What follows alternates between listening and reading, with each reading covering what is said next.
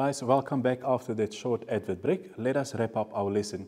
So the focus of our lesson today was street maps, suburban maps, provincial maps, as well as national maps. Okay, so we've looked at street maps and we've indicated that it gives an in-depth, right, view of a city, showing streets, the scale, and sometimes also grid reference. Then also important here is that it is always drawn to scale.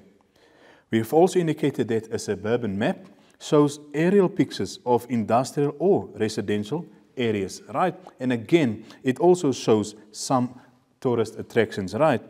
What else is important is we've looked at provincial maps, and here we said that it indicates roads and towns that are found within a province, always drawn to a specified scale. And lastly, we looked at national maps, right? Here we said that they connect major cities, a class of major roads and freeways. And again, very important to note is it's always drawn to a specified scale. Now guys, let's look at some common errors, okay, or things that I would like you to keep in mind and some things that I would like you to avoid.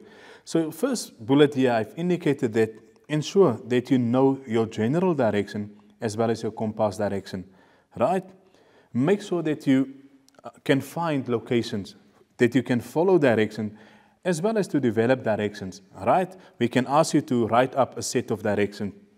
Then familiarize yourself first with the map before attempting any question, right? Take a few seconds, look at what is presented to you.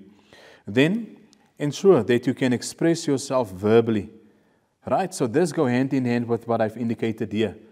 You must be able to develop directions, follow, right? To write it down by using relevant terminology. For example, up, down, north, east, etc. Then ensure that you can read off grid reference. Okay, so you've seen, very important. Read the question or the instruction with due diligence. Like you've seen with some of our questions in today's lesson, a lot of information was given to us, right?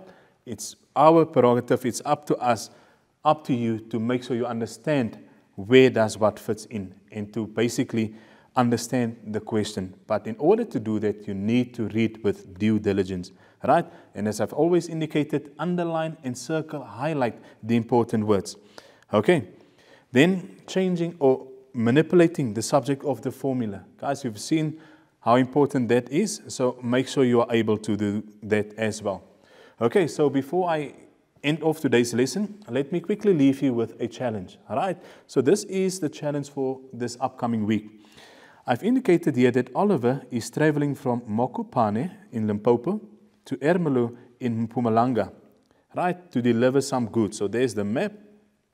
Minutes before he left, he was informed of an accident on the N11 just before Marble Hall. So I'm sure you'll find all of these places I'm referring to and the road that I refer to now, National Road, you'll be able to locate it. Provide him with an alternative set of directions from Mokopane to Ermelo. All right?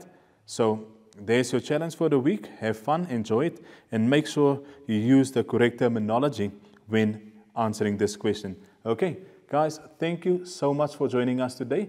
Hope to see you next time. Remember to work every day. Stay safe. Goodbye.